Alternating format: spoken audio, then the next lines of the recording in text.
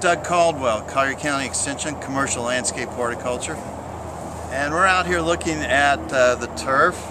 We have an outbreak of tropical Sod Webworm in Naples, Florida.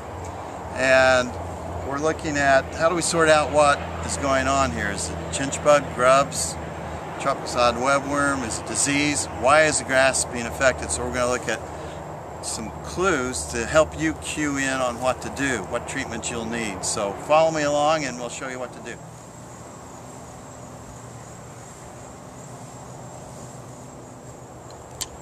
What we have here is a major difference in height. This grass is a normal height, and this area it looks like it's been mowed down, or like somebody has taken a weed eater to the area, and that's typical of what you'll see with tropical Sod Webworm. So what we're going to do is look a little bit closer into the thatch area, maybe even use a soap drench to see what we can get to pop out of the thatch, and then we can decide what to use to treat it, whether it's Sod Webworm or chinch bugs. Alright, so we want to diagnose what's happening with our grass. It's disappearing, it looks thin. So here's where we got to get our knees dirty, get down, take a closer look.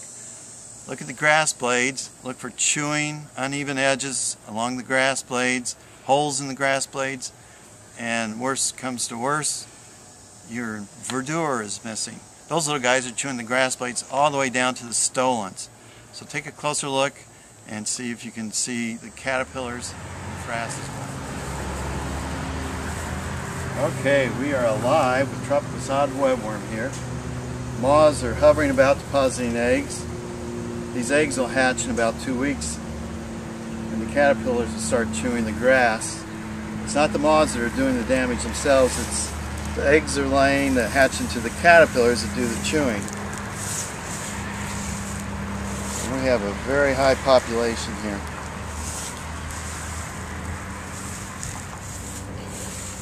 One way to find out if you have tropical Sod Webworm is a good old soap drench.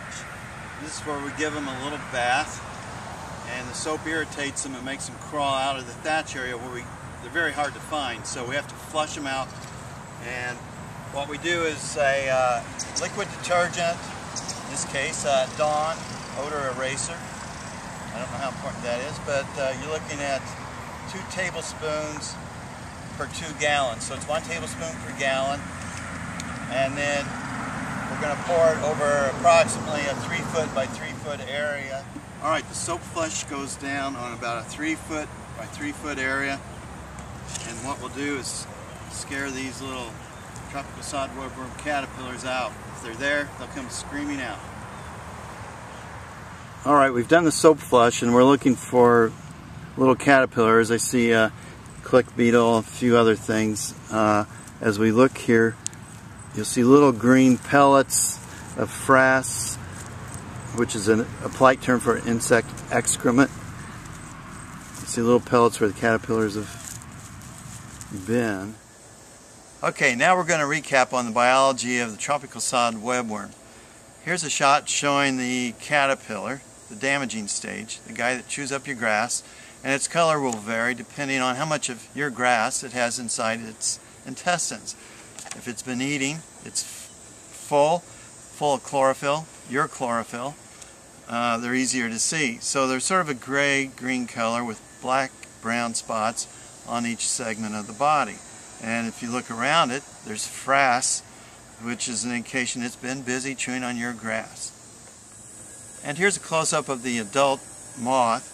The moth does not do damage, but deposits eggs, which are going to the caterpillars that do the damage. These moths are about 1/2 inch to 3/4 inch wingspan if they're spread out, and a nondescript gray-brown tannish color. And here's another clue. If you've got a lot of uniform sized moths attracted to your lights at night, most likely you might have tropical Sod Webworm. And here's a nice shot showing what they look like in a patio area that was lit up all night long, drawing those little guys in. Alright, so we've decided we've got the tropical Sod Webworm. What are we going to do about it? One thing you need to address is your cultural practices, which means looking at your fertilizer rates. How much is being applied? Too much soluble nitrogen can lead to too many caterpillars. The adult moths are attracted to your lush green carpet, and that's where they put their eggs. The other consideration is, are you applying pesticides willy-nilly without any pests being present? If you're applying pesticides, you're also suppressing the good bugs, what I call the attack bugs, that help keep the bad bugs at bay and in check. So if you're applying pesticides too often, you may also induce a caterpillar outbreak. So we've determined we've got too many caterpillars. What do we do about it now? There's several approaches. One is to use a broad spectrum insecticide that nukes the good bugs along with the bad bugs. Some broad spectrum insecticides you may choose are 7, otherwise known as Carbaryl, bifenthrin, also known as Tall Star, and some of the newer pyrethroids, which include cyhalothrin and cyfluthrin. The second approach with chemical pesticides is to use a biorational, and this means it's got a narrow spectrum. In other words, there's a product called spinosad, which is good for caterpillars, and it doesn't take out the good bugs. So it's only going to take out the bad bugs that are affecting your crop, in other words, your turf.